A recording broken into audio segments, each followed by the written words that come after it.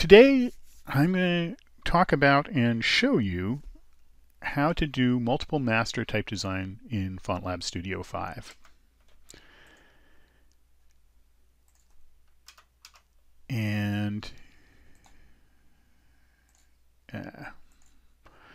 so we're going to talk about first what multiple master fonts are, what they can do for type design, how you create MMs in FontLab Studio, how you generate fonts from those multiple master designs, some problems that people tend to run into, and give you some resources and links.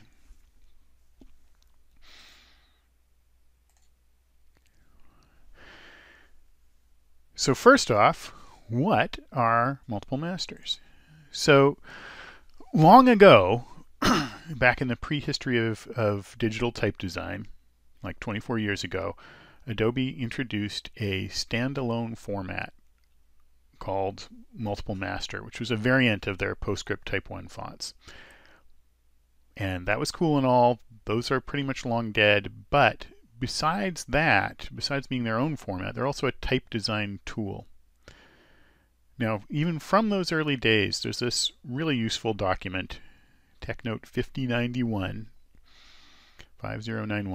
and there's a link to it, and there's going to be links at the end, and we'll make the recording available so you don't have to try and scribble down the whole URL.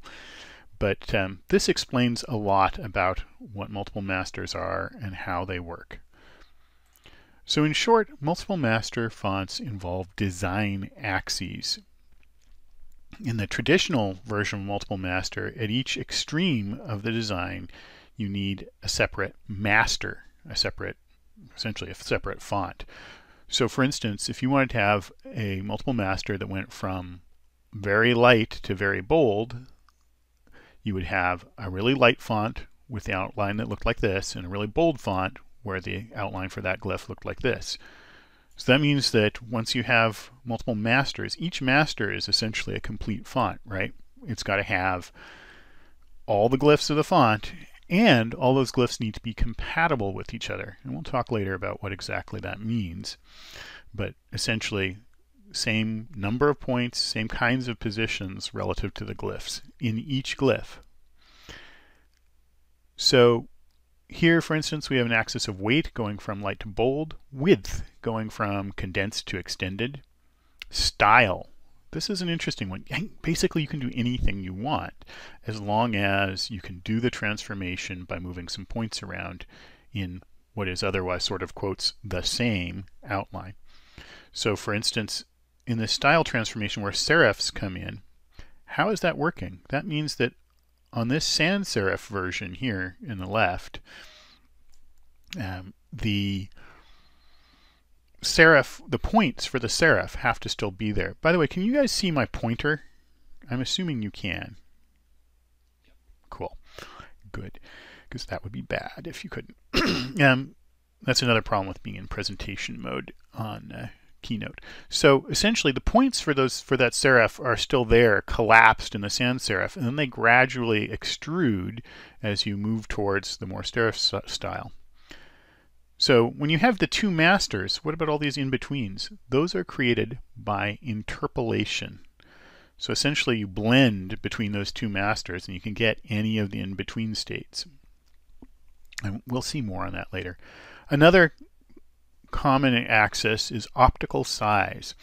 So basically the idea is for a font optimized for smaller sizes, everything gets a little bolder, but especially the thins get thicker. You know, what would be hairlines or very thin bits at a display size like 72 point have to get really sturdy for small sizes. And the same kind of principle, by the way, applies for web fonts. So the same kind of design you might use for like 6 point in print, you might be using something like that for 12 point on screen. And the converse is true. Something that's designed for really good on-screen usage can sometimes work very well at small sizes in print. Try Verdana at 6 point for print, like if you ever need to print tiny stuff on a spreadsheet or something. Anyhow, back to these outlines. So that's how each axis works. Well, what happens when you have multiple axes? Well, one axis font is simple, like for instance from light to bold. There you go. You have one master here, and you interpolate between them. A two-axis font, let's say you've got a weight axis and a width axis. So you need to design the corners of the space. So a two-axis font, you would need 4 masters. Light extended, light condensed, and bold condensed. A 3-axis font then needs 8 masters. So let's say you have an optical size axis as well. So you have those same 4 masters, then you have to double those for the 2 different optical sizes. And at that point you have the design space, the range of possible designs is described by a cube. And a 4-axis font is the point at which most people's heads explode, because that's a hypercube. So I tend to visualize this as actually a cube transmogrifying over time. So I use time as the 4th axis to wrap my head around it.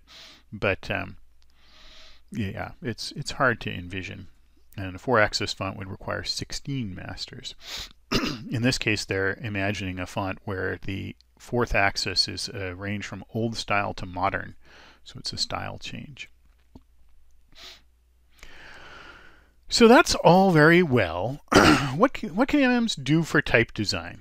Well, for starters, let's say that you have a weight axis. Here you can have any weight in between these 2 extremes, so you only have to design the 2 fonts, and everything else is created by interpolation, right?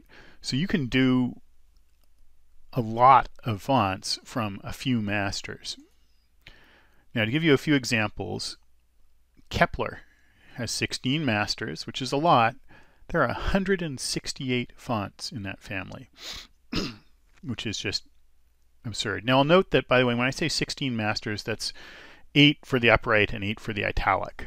The italic are being done as a separate, separate multiple master font, and so the italic instances get generated separately. Same thing for myriad. So it's 2 4-master MMs, but 8 masters and 40 fonts. So 5 times as many fonts. That's a lot less design work for you. My own Hypatia Sans has 4 masters and 12 fonts. And it's only a 3-to-1 growth, but hey, that's still better than designing 12 fonts. You can also use this MM capability to adjust weight or width for some particular glyphs in the font. So let's say you've got small caps. Now, we all know that creating proper small caps means more than just shrinking down the caps. If you shrink down the caps, they get too wimpy. Well, what if you shrink down the caps and then up the weight a little using your handy MM capability, and hey, all of a sudden you've got small caps that actually match the weight visually. Similarly, for superscript and subscript, you won't make them quite as heavy as the actual letters, the regular letters in the font and numbers, but you will make them heavier than you would just by scaling down the regular ones. And similarly, you need small superscript and subscript like numbers for fractions. You could use these for other scaled kinds of things like the trademark, registered and copyright symbols, the Spanish ordinals. So to give you an example of, I went back and checked my own Hypatia Sans, which is a typeface. It has about 3,000 glyphs per font. And I went through and quickly counted stuff up, and I found that a bit over a third of the glyphs were created through MM stuff. The actual MM technology was involved in creating the base glyphs for about a third of the glyphs in the font. That's on top of the fact that once I had those complete fonts, I scaled everything. I used interpolations to get more fonts. So that's pretty cool. Now that said, let's talk about creating multiple masters in FontLab Studio 5. So there are a bunch of ways to start a multiple master. Okay, the first one's almost cheating. You've already got a multiple master font as a FontLab VFB or as an old-fashioned, back when they used to make them, multiple master standalone font, and you just open it. Okay. That is easy, of course. Another option is to create the axes in FontLab and design in the multiple master space from there. And the third option is to bring separate fonts together, either by blending them or using a sign master. And we're going to talk about each of these. So first, how to do a multiple master from scratch. Now, give me a second to fire up FontLab Studio on my excitingly low-res screen here. And oh, I've already got a font open. Okay, I'll use this one, even though it has lots of glyphs. Well, actually, I'm not going to use this one because it's not very MM-friendly. Let's try this thing here. The reason it's not MM-friendly, by the way, is some of these designs are just not well suited to, for instance, doing a weight axis because of the odd stress of the font. However, this simple sans serif certainly is. So we go Tools, Multiple Master, Define New Axis, and we're going to give it a weight axis. We say yes, go ahead, and it churns through the font, and nothing changed. And you're like, okay, that was exciting, and tell me again how this is interesting or useful. Now I'm going to zoom out a little. This font has some problems, but now one of the things, I was just moving the side bearings. You'll notice I have a masters panel here and an axis panel. I think they may have been automatically popped open when I added the axis, but you might have to sometimes open these, right? Window, panels, axis, and masters. Now those won't even be options unless you already have at least one axis, right? Because they don't do anything otherwise. So weight 0 is the lightest weight, and weight 1 is the heaviest. Now you notice at the moment they have the same outlines, but I did move the side bearings, so now they have different side bearings. So that's something to keep in mind, is that each master has its own widths of the glyphs, right? You know, side bearings, they have their own kerning, and so on. They do not, however, have their own features. So if you do open type features, those will be shared across all your masters, with the exception of kerning. So I'm actually going to undo a couple of levels here because I want to keep these identical for the moment. Let's change weight 1 and quickly add some weight to it. And I'm going to do this really crudely, but not totally awfully. And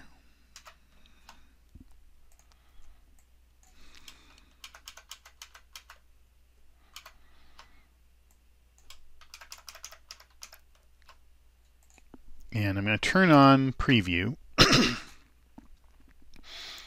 And hey, you can interpolate between the weights.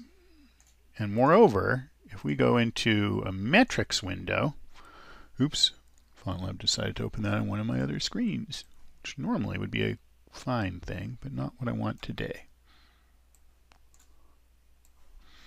If we go into the metrics window, you'll say, hey, why is that not doing anything? I can't be in metrics mode. Metrics mode only works right when you're able to adjust the side bearings in advance width. That only works when you're on one of the specific axes. So the sliders don't do anything when you're in metrics mode. Or kerning mode, same thing. However, if you are in just the simple preview mode in the metrics window, then the sliders work. Now here's something interesting.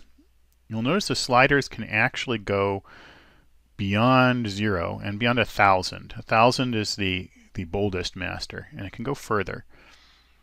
Now I'm looking at this and I'm thinking, yeah, I'm not quite happy with the boldest master. I'm going to add a little more weight on the horizontal. And I think it looks a little too extended. I might do a separate weight axis. Normally, when you add weight, by the way, you typically are adding some of the weight on the outside and some to the inside. So this just looked too bold.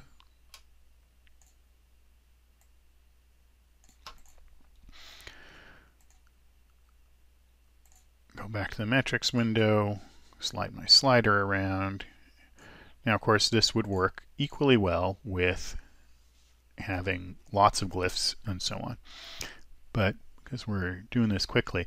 Now, one of the things about this add axis approach, basically this ensures that your two fonts, your masters, are always going to be in perfect sync, right?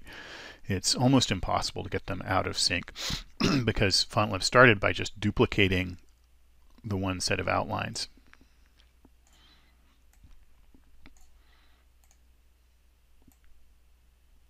And of course, I didn't have side bearings yet. So that's the general idea. Now, one other thing you'll notice here is that at the moment, you're just seeing one particular master in this window. You're seeing the lightest master. Now, I could choose, what is it, edit axis graph? Oh no, that's not what I want. Font info, actually. If I go into font info, there's a tab for multiple master settings. And here, you can set the default weight vector. It's always weight vector, even if you have a different axis or more than one. And I'm going to set it to 500, and I could just type it. And that means for all of these glyphs, I'm going to be seeing sort of the middle interpolated weight. And at the moment, so right away, I can suddenly see, hey, I've only actually done the weight changes for the D, and now I need to do, the rest of them.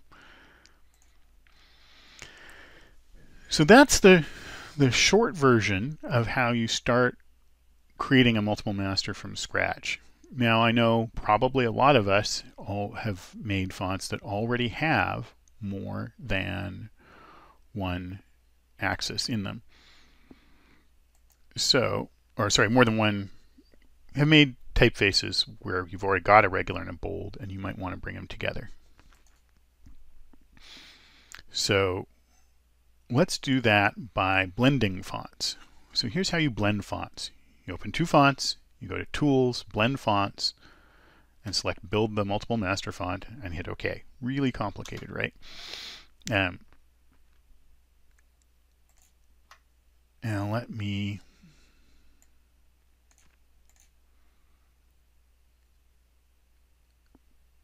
do I not have?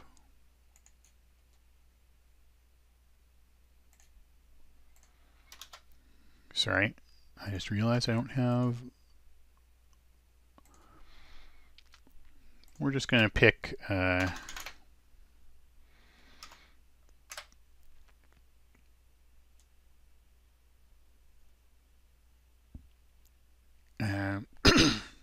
yeah, I can see I've done this before.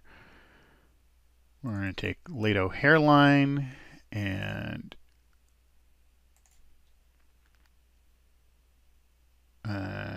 Lato black.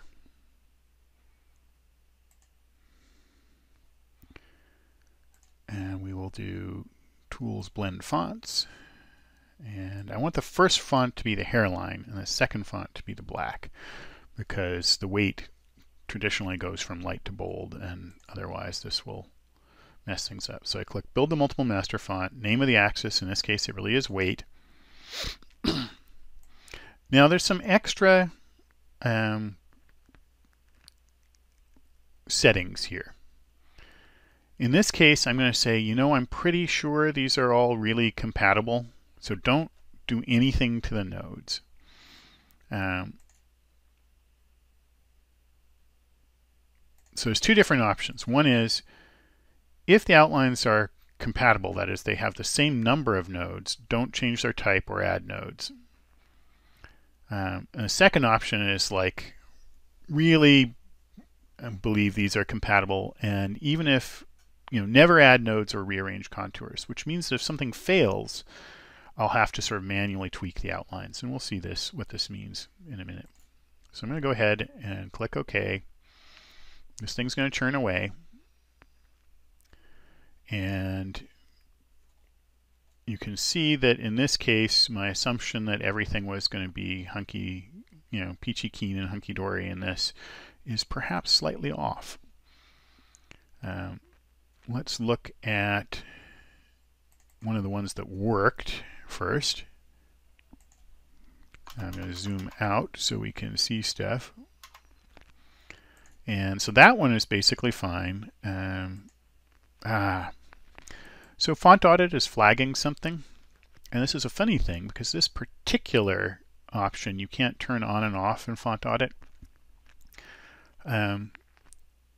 This is kind of a bad last minute addition in font audit because it's flagging things that are not necessarily a problem. So I will cancel out of that and I will go view and turn off font audit for now. So this one worked and we can interpolate and it's all good. Let's pick one that didn't, like the 2. And we can see in this case both weight 0 and weight 1 have the same 2 outline. But you'll see where it failed, the outline from the other font is in the background layer. And so as a result, you could manually move these outlines around to get to that point, right? You know, I could go, and so on. Like I could move all these outlines around. Yes, it's a little bit of a pain, but it's a lot less of a pain than, say, drawing all the intermediate weights from scratch. Now, of course, I wouldn't have to do this if I had designed these things with MMs in mind in the first place, right? The only reason I'm having to go through some extra steps is because I did not, I just brought 2 fonts together that were already built. And it's not that bad. It's a little bit of a pain, but it's not that bad. And yeah, it would take me a minute. You know, I'd have to do some reworking and zoom way in and twiddle some outlines around until they were good.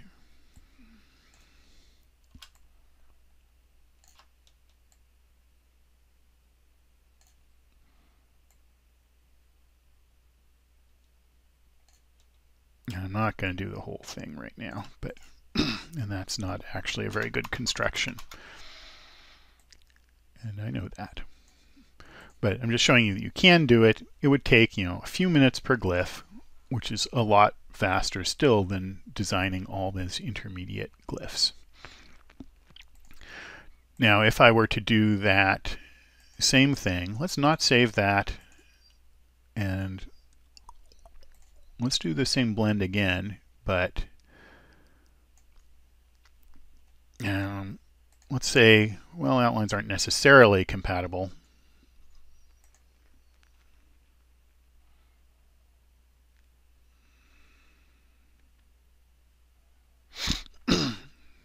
Some glyphs have a different number of contours in the first and second fonts and were not blended. So there's just a few cases. I can see which ones they are. Ord feminine, registered. They're neatly highlighted in red.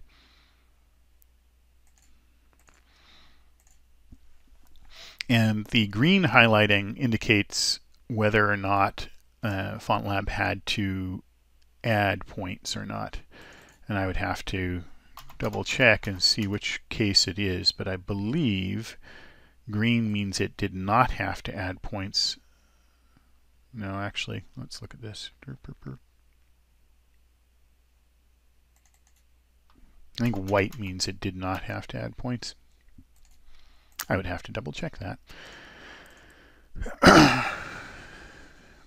Oh, wait. If that's green. Yeah, green means it doesn't have to add points. Anyhow, and dot accent. Yeah, you don't get much simpler than a circle. So green means it didn't have to do anything strange, I think. And white means it did do some kind of adding of points or rearranging things. And now let us go to font info, and we're going to turn on the We're going to change the default weight to like 500 or so. And everything gets bolder. And this is an extra way of checking that interpolation is happening correctly. Uh-oh. Look at some of these A circumflex glyphs. That's interesting. So you'll notice that once we did this interpolation, yeah, there are a few things that are messed up. It appears to mostly be accented characters. Well, we can just rebuild those from the accents. So one could go through and mark these in red and for future fixing.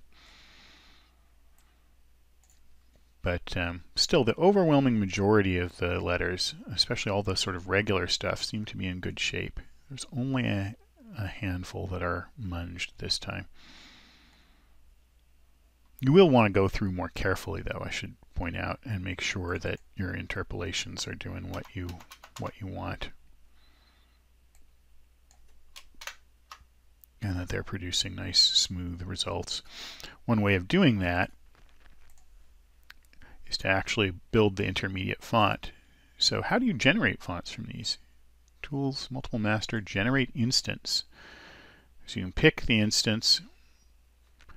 Use instance name as style name. Well, what's that about?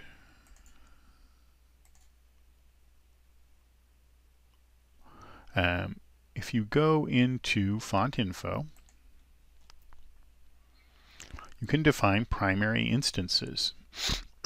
So for instance, I could say, I could put the slider at where I want a primary instance. And I would, by the way, I'd do all of them. So I do 0, hit primary instance plus, and then I can rename it. I could call 0 hairline. Okay, and I could just keep this open, and I could do, 140 light. Oops. Reminder to self, do not hit enter in that situation. It doesn't do anything horrific, but the primary instance functioning is a little buggy. 140,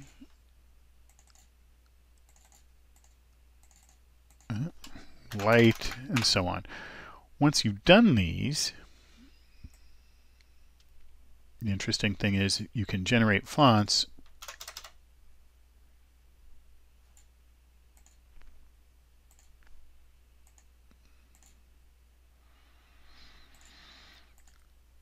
no. Oh, it's getting it from the Axis panel in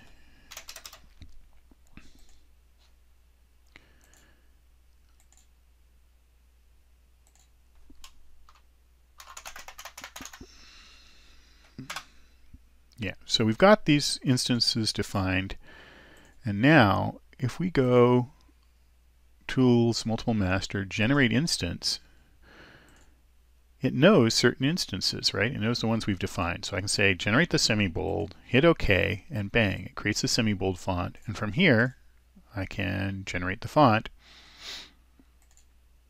and I get a normal font again.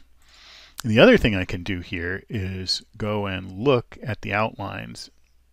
The one right in the middle is sort of the most susceptible to, well, weirdness. I can go look at the outlines and verify to my heart's content that they're in good shape and there are no issues.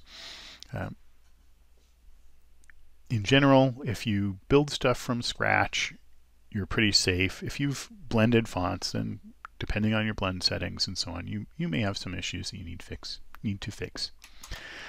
Okay. So the other way of doing it is assign master, by the way. You open two fonts, go to the first font, Tools Mask, Assign Font Mask. And then you save the font under a new name so you don't write over your original.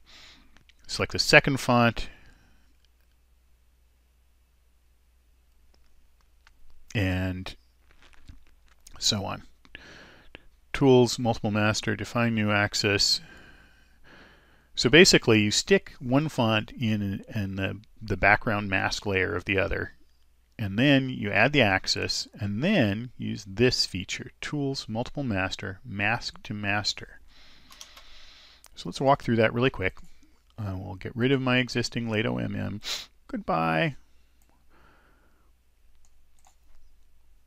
Tools, what was it? Tools, Mask, Assign Font Mask, that's it. I want to put Lato black in the background of the light. I define an axis, which is weight. Okay. Yeah. And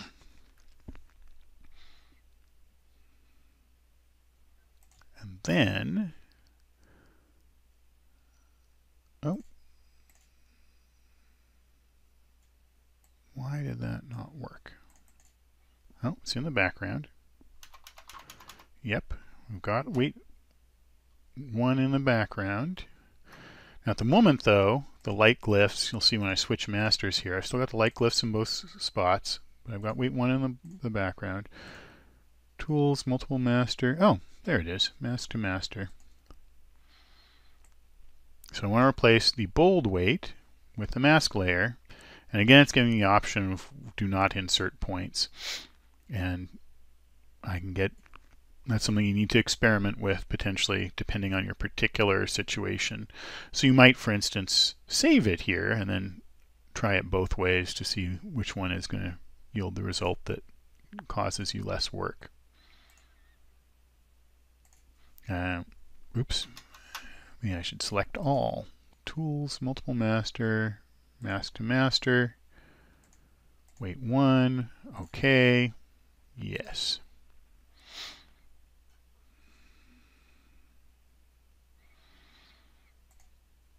And because I did it the do not insert points option, I have more issues, or more obvious issues anyway. If I go to font info, I'll change my default weight to be something around the middle. And that shows you where your problem glyphs lie. Now I could do this again. There's nothing stopping me from repeating the option.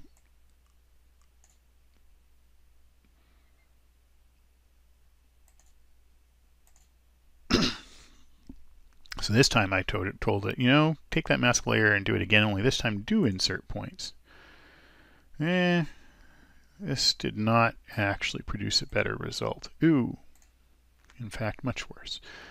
So I think I did a better job the first time. But anyhow, that's the general approach. Yeah, oh, I did have select all glyphs in there. I just forgot to do it. So we've already shown you a bit about editing multiple master fonts, using the masters panel to switch between the masters. And obviously if you have more than one axis, you might have, you know, that masters panel can get fairly long. One thing that I wanted to point out,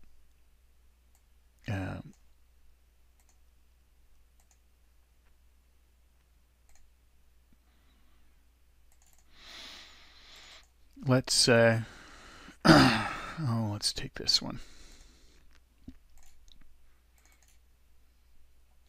You have a separate view controls and selection controls, so you can pick which layer you're working on, and you can also pick which layers you want to be able to see.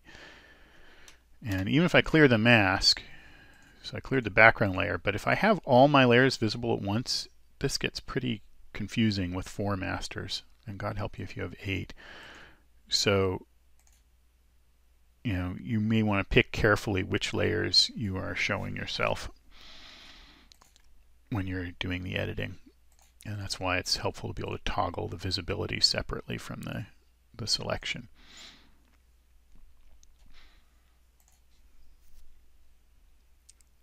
Alrighty.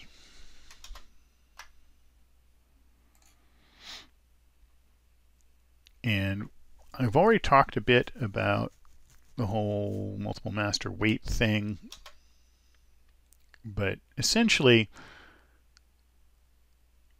the exercise of adding glyphs can be done a couple of different ways. One, let's say I want to make small caps. And although this font actually already has small caps at the moment, I'm going to kill them because I don't like them anymore. Or, well, not actually true, but now it doesn't have small caps.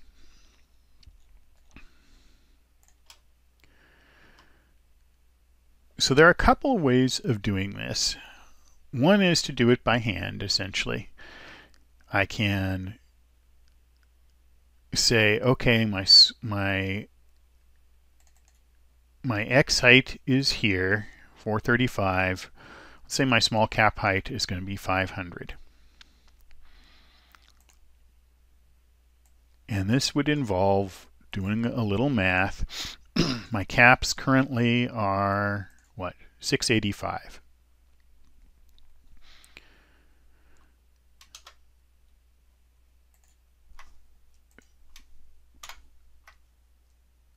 So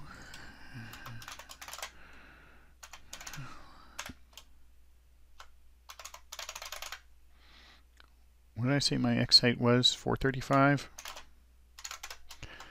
And let's say I'm going to make the small cap height, I don't know, 480.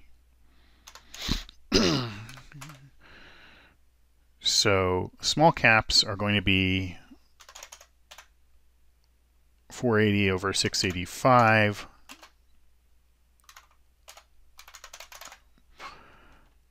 In the scaled height, what about weight? So that is going to make them roughly, 30% lighter. And that isn't what I want. So the other thing I could do is I could go in here and measure my stems and say, okay, my lightweight has stems of 25. My extra lightweight, whatever. Light master has stems that are cap stems are 25. My black master, my cap stems are, oops, let's turn off all these extra things because it's confusing to even see.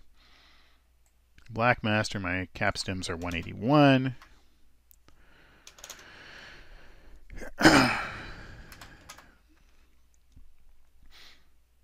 And I could basically plunk this, do some math calculation here, saying how far do I have to go? What percentage of the way from 25 to 181 do I have to go so that when I multiply that number by 480 over 685, I get back to 25. Same question again for 181. Assuming I want the small caps exactly the same weight as the caps. The truth is, I might be willing to have them a smidge lighter, especially at least on the black master. But you can do that math, and well, what the heck? Let's quickly do it. For some of you, I know this is like, yeah, this is easy, and for others of you, you're saying, no, I need that. So 480 over 685 is 70%. So yeah, it's almost exactly 30%.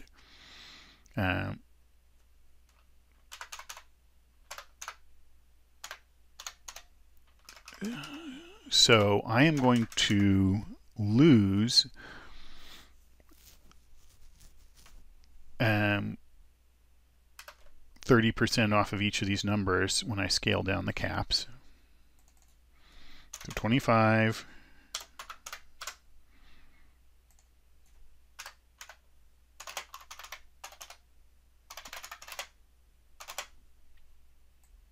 $17.5, we'll call it, and yes, it'll round.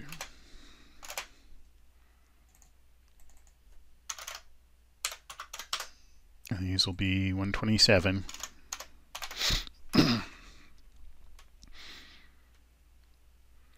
So the question is, how much of the way from, what percentage of the way do I have to go from 17.5 to 127 to get back to 25? I need to add 8.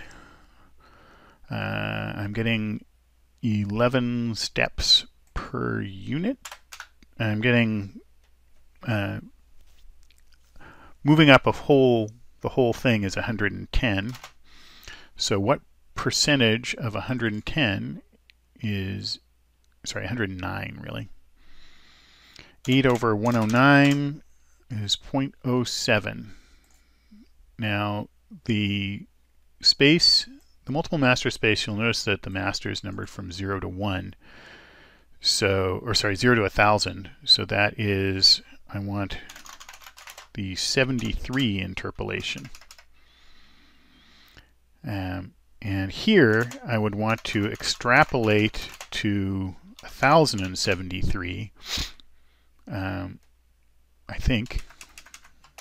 Oh no, wait a minute. No, I need to go more than that.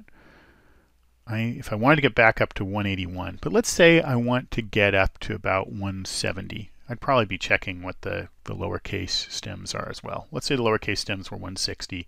I want to get to 170.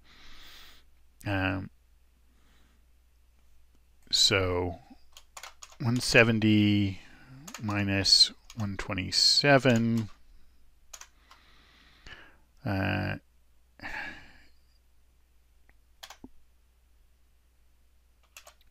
is 43. And sorry for all the math.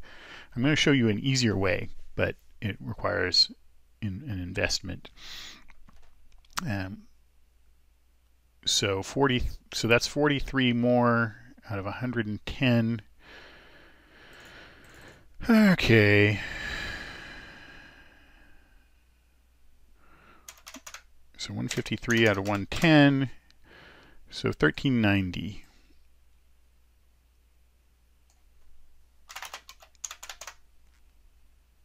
So basically, I would spin off one font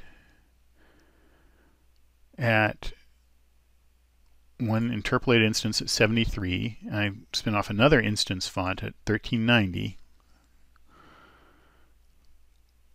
And I would shrink all those glyphs, glue them back together, glue those two together as a multiple master, and then copy their glyphs, the now shrunk capitals, into the small caps of this one.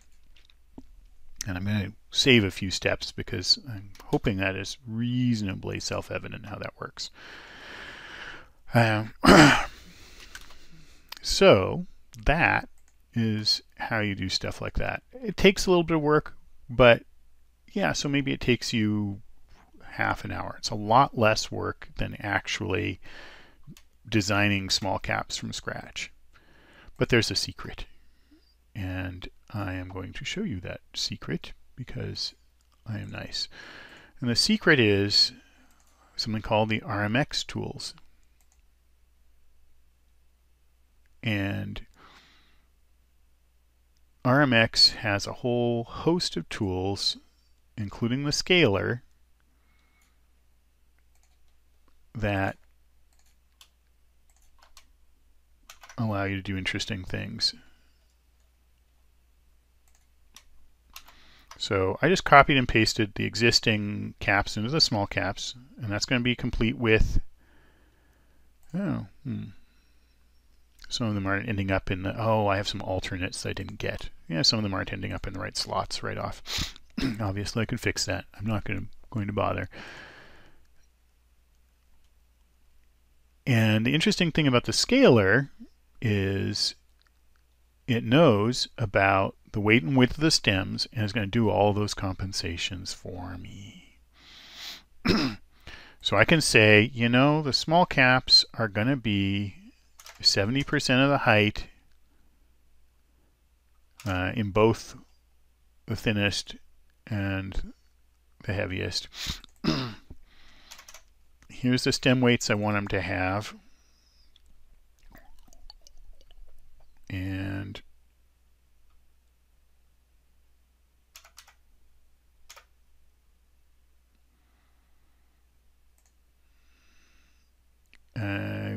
I want them to be a smidge wider.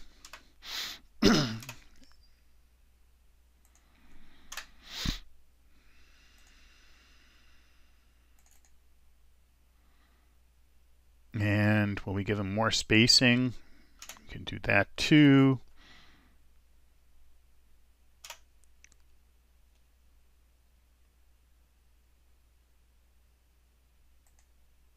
And bang. I probably they're a little too wide, I think. So I probably made an error there. But that is really, really easy. Now, the RMX tools do cost money to use them for commercial use. I think you can use them for free otherwise, if you're just playing around. So if you issue a commercial font, you need to spend money on them. I find them truly awesome. They do a whole bunch of other things for multiple master type design. We've already gone over the generating font stuff again. Use the mmpref settings in font info to set the default and primary instances.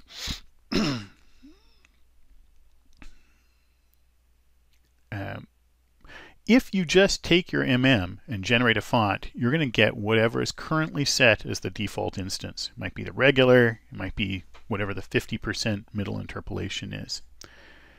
If you use the generate instance command, then you can pick anything you want, and you've got a pop down for the predefined primary instances. If you're working with a big family, it can be handy to have a script, to actually have a Python script that generates all the instances and does whatever other twiddly things you need done. So let's talk about problems. You've already seen some of them. There can be other problems. Contour order difference. So one interesting thing that can happen, let's go back here. I'm going to create the problem, which will also show you how to fix it. But let's look at our friend the colon. And hey, there's a colon here. What if in one of these masters something like this happened? I will show you something nasty.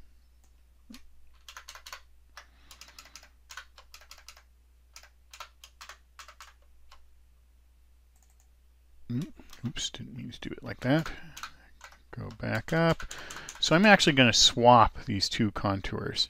And I guess I don't really need to do it terribly scientifically because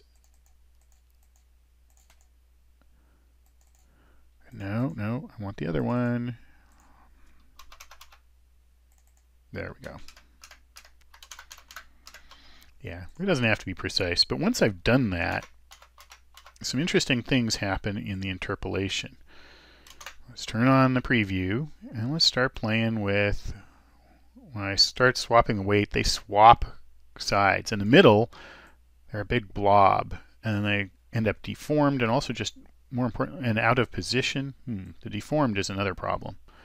We'll talk about that in a minute. Now, obviously, the thing to do then is to figure out which master has them in the wrong order. If you've only got two masters, you could swap. You just need to pick one of the masters and swap the positions to make this problem go away. But it's gnarly when that happens, and it can be especially bizarre and confusing if it happens in something like this 8 here.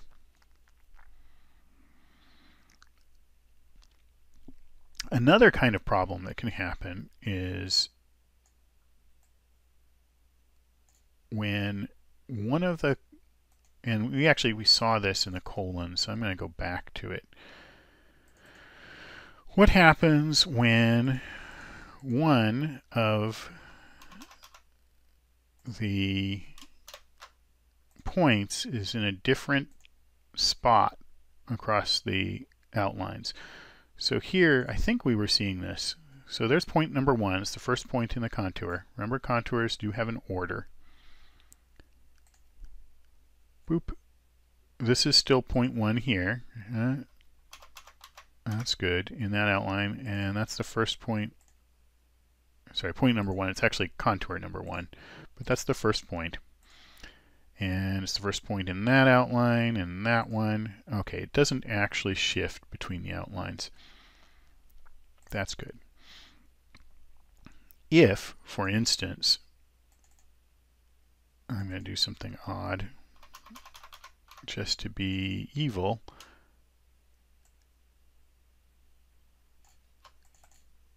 Let's say that you had this situation.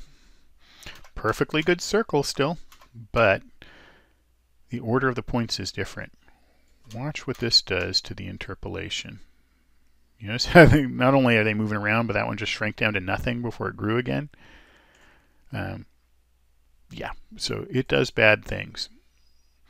And sometimes you may have to just copy the outline to the mask background and trash one version of the outline in favor of the other and then rearrange the points. In the case of a circle, obviously you can just rotate it, but that's not always the case. Kinking. Now here's an interesting little problem. Let us open this.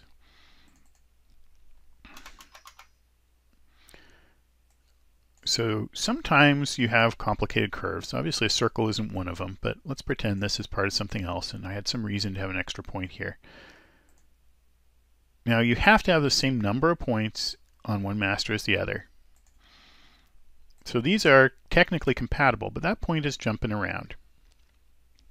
Now there are two ways to make this okay.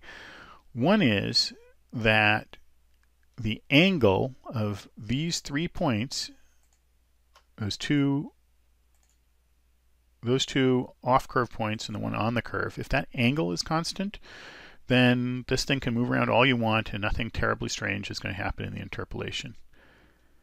If you need the angle to change, as it does here, that's not necessarily a problem, but if you do that, you need to make sure that the ratio of the distance from here to here, how long that is compared to this distance from here to here, needs to remain constant across the masters.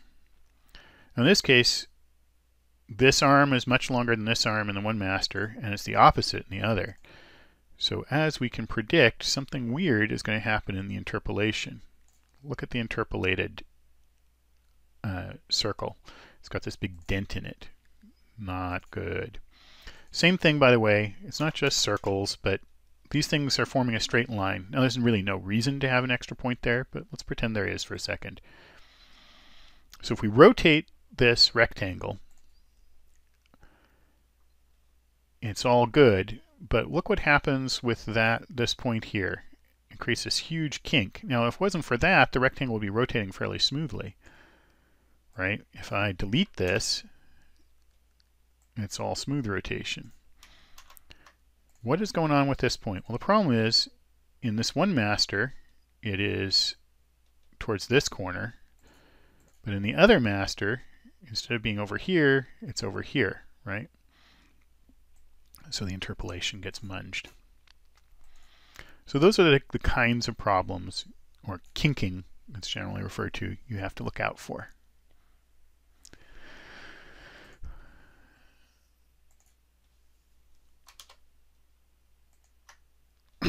We already talked about start point mismatch, contour order difference, overlap removal. In general, I'll just, very simple rule of thumb, there are plenty of situations, let's look at this yen symbol for instance, where if as this weight goes up, let's say that as the weight goes up, let's see, weight 1 with 0, weight 1 with 1. Okay, in this case, the crossbars on the yen never start to run into the V part of the Y.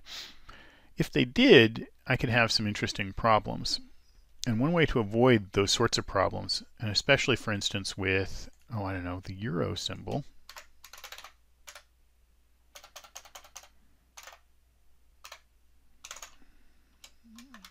Oh, I don't have a euro in here. That's odd. I guess my demo version does not have it. Or the O/ or what have you. With glyphs like this, see, I've actually left the slash separate. That's a separate contour from the O.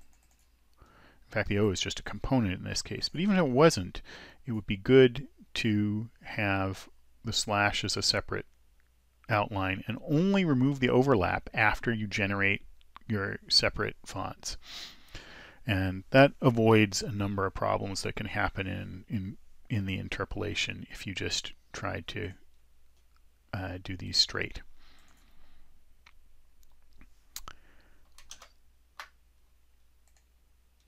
And we've talked about the solutions here. We've talked about kinking. And this is from that Adobe TechNote I mentioned earlier. TechNote 5091. Gotta love it. Now, their illustration here is wrong in the sense that it shows a kink where it wouldn't actually happen. So very briefly, we've add-on MM tools. We've talked about RMX, Remix tools, remix-tools.com. They're useful in general, and they're just truly awesome if you are going to make a habit of working with multiple masters. They are indispensable. Superpolator adds a lot of refinements to designing in a multiple master space. It does require the UFO format for interchange. You can export to and from UFO. Actually, I say forthcoming. Our VFB to UFO command line tool is out there, so we have a quick way to convert FontLab fonts to UFO and back. And finally, some resources and links. Remix tools. A long blog post I wrote some years back on MM fonts and Remix tools. How to install add-ons for RoboFab and scripting, and the AnyMeeting recording. We will have that up in a couple of days, so I can't give you the URL yet, but it will go out to you who have been in this meeting, and also we'll try and get it to everybody who attended before. Okay, so questions. Anything I can answer for y'all? I know we're a small group today, but I will give you a couple minutes for questions. Let you ponder. I will say, by the way, that I love working with multiple masters. There aren't really any. So Jimmy was asking if there are any complications with composites. Not really. I mean, composites still work like they did before. You may need to be careful to position the components in each master, but other than that, there are no real complications for composites. But as I was saying, I love working with multiple master fonts. It's a little more work, but man, there's just a great deal of satisfaction out of being able to generate some often seemingly unreasonably large number of fonts from a smaller number of masters. It's pretty awesome. Well, thanks for coming. And where is VFB to UFO? That's a good question. And I would just do a quick search on that using VFB to UFO all as one word. And that should pull it up.